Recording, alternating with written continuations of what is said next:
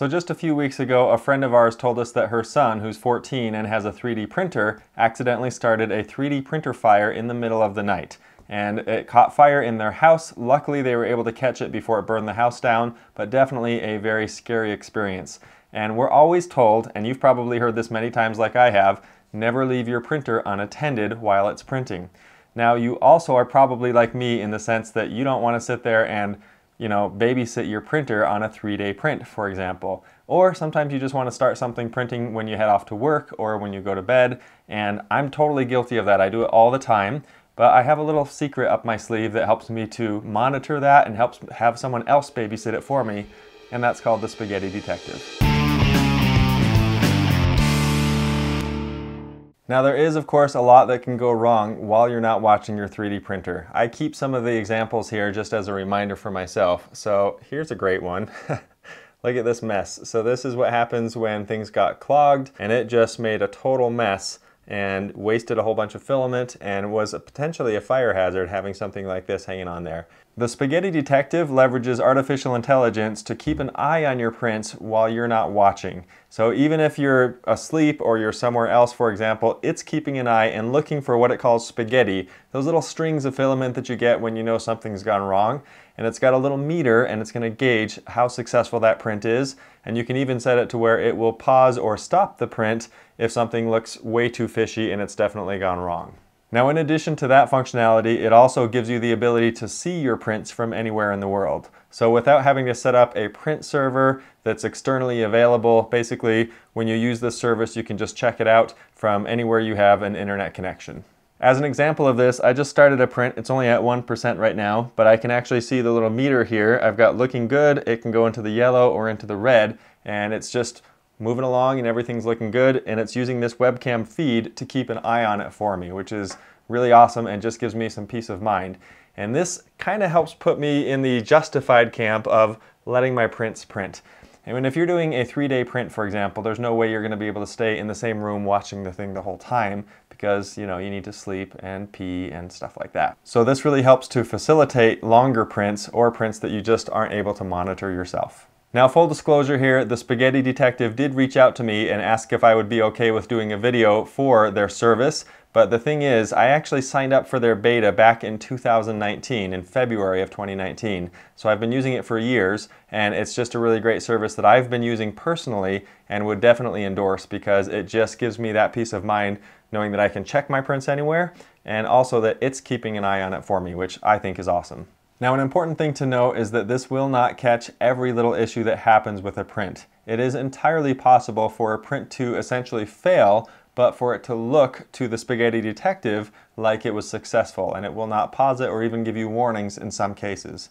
But as soon as you introduce any sort of that stringing or that kind of crazy hair effect going on in the print, which is usually a major indicator that something's gone wrong, it's going to detect that specifically and then pause the print if you want it to, or you can set it to just notify you.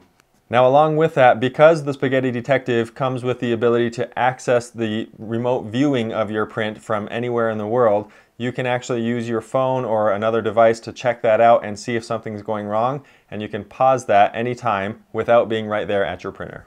All right, so let's see this thing in action and actually see how it works. So basically right here you can see I've got something printing, and I've got a meter here with the green, yellow, and red. And right now it says everything's looking good.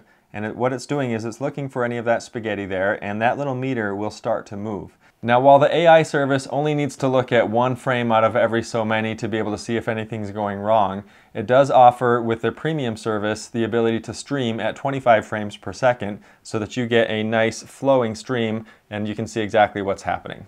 Here in the preferences, you have the option to be notified when the print job is done, so that's kind of handy just to say, hey, your print's ready, go take a look. And you can also be notified if the print gets canceled, whether by you or by someone else. Now, this is my favorite part here. You can look through here and you can actually get a text message sent to you to let you know that something's gone wrong. You can use push bullet, you can use Discord, you can use Telegram, you can use pushover, and you can even set it up with Slack. So you have a million different ways to actually get notified that something's gone wrong or that your print is done. And that way you never have to miss a notification and therefore let that thing keep printing or just not know if the thing finished. Now we've got some setting options here, which is really nice. You can actually have it watch for failures or not, and then you can pause on detected failures or not. And then you've got the pause and the cancel buttons right here that you can use to cancel it or pause it manually anytime. Okay, so as I'm recording this, and I didn't set this up or anything like that, but okay, yeah. As I'm recording this, I'm getting a failure. So it's actually on my phone, I'm able to see the printer that's just right over here in the closet. It's saying it's moving down and it's not looking quite as good as it was before. So it's detecting that something may be going wrong, and it in fact is. So there's not a lot of spaghetti on here, but there is a little bit, and it looks like basically everything came off the bed on my Ender 3 and it's moved over out of the shot, and now yeah, it just went down even further and it's saying something's starting to look pretty funky there.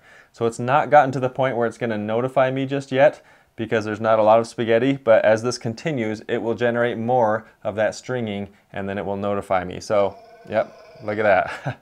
Literally as I'm recording this. So the spaghetti detective, your print on Ender, let me take a look at that. Something smells fishy, printer is not paused. You can go check it out at thespaghettidetective.com. So that's kind of lucky that that actually happened while we're filming here, but I've got to fix that print now, and it figured out that something's going wrong and let me know right away. So now we're firmly in the fishy area here. Yep. Okay, so it sees that there was a print there, the print is now missing, and that's because every time this thing moves out of the way for my octolapse time lapse, it can see that it's gone wrong, and there's a piece moving over on the side. So it's probably not far from actually pausing that automatically because of how bad it is, but because of that text message, that just saved that print. So I can now go and take that print off the bed, start it over, see what went wrong, and get it going again. So I'm gonna go ahead and cancel this print right now. So I'm pausing. In fact, I'm just gonna, okay, so it's not, there we go. Oh, you know what? I didn't have to. So right before I hit cancel, it says your print is probably failing. Printer is paused. Go check it out. So I'm going to go back over to it, and I know that it's failing. And it's actually showing me right here on the screen a couple of green boxes saying we're finding some spaghetti here. Something went wrong.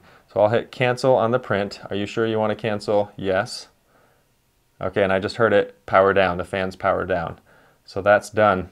So that just saved that print for me, not the print itself, but it saved me from wasting more filament and wasting time or thinking that it was printing successfully. So here in the web interface of the Spaghetti Detective, you can see I've got multiple printers set up, and I can control my printers from here, which is really nice. So we can move things around from here if need be. One of my favorite features here is being able to go to the time lapse here. And from here you can take a look at any prints that have already taken place. Here's an example of one that went wrong. So if we look at this one, I was printing a monitoring arm for the Ender. You can see everything looks good. Notice this little black circle right down here is in one place, and then after a few layers, oh, it's gone. All right, so I brought it over to here and it starts detecting it. It starts to look and say that something's gone wrong. You can see a little blob over here. So it's detecting kind of a mix of things that are normal. Like over here, this is actually just the grid infill, and it's putting the little green box thinking something's weird. And you can see it's moving along here, down the green into the fishy period or fishy zone here. So it's definitely thinking it's detecting something. And as we move along, it's seeing that more and more, even though a lot of this is actually legitimate. So it's trying to help, but in some cases it's missing. But what ends up happening is it really does actually detect what goes really wrong, and it pauses it when it realizes something's definitely wrong. And that's coming up in just a moment here. So as we start to get a little higher, it starts to spit out a bunch of that filament and making some real gooey mess here. Yeah, there we go. So you can see all over. So it found this spaghetti over here. So it was actually still carrying along and getting most of the parts to succeed. In fact, several of these I actually was successfully able to use, but it started to turn into a real mess, and you can see it all over the place. So it paused that print for me, and I was all set. I didn't have to worry about that one. So kind of cool that it's able to detect that. This print here is an example of where it just wasn't sure what it was seeing, and I think a lot of this has to do with the fact that I was printing black material on a black bed and it wasn't that well lit. So here it thinks that some of the shininess coming from the sides of the cat were some sort of a problem, and they weren't. There's actually nothing wrong, and this print went completely successfully. But you can see it's starting to get into the fishy area here, and it thinks that something's wrong when actually it's totally fine. So luckily in this case it was smart enough to know that it wasn't totally fishy or failing, and so it didn't actually pause the print. It let it print out successfully, and that was that. Now sometimes, like in this video here, there's not much to report, and it's doing what it's supposed to do, which is just watching it for me and just making sure that I don't have to babysit it. So you can see the meter is not really moving here at all. These are a couple of bracket arms for supporting an LED light bar or light strip, and I use these in my 7 accessories for 3D printing video that I'll put a link to right up here. But you can see not a lot to report. It finishes up, and this thing is successful and green all the way through. So we can try out some of the focused feedback here to help the system be a little bit smarter, and also it usually helps us to get some credit. So we'll do a focused feedback here. There's only one to look at in this case. So I'll start that, and it's basically going to say, do you see any spaghetti in this picture? And of course the answer for us is no. And that's it. So it says you just earned 2 non-expirable detective hours. So that adds to my detective hour count up here, and that means that I've got that much more to work with in the future, which is awesome. Now, if you're interested in learning more about how this service works, there is a free tier so that you can actually use this without paying anything. There's a limit on how many hours you can use per month as far as monitoring goes. And then if you want to upgrade that, you have several options. You can either go to a premium package where you get an allotted amount of hours per month, or you can actually just buy packets of hours and you can pay for those in clusters.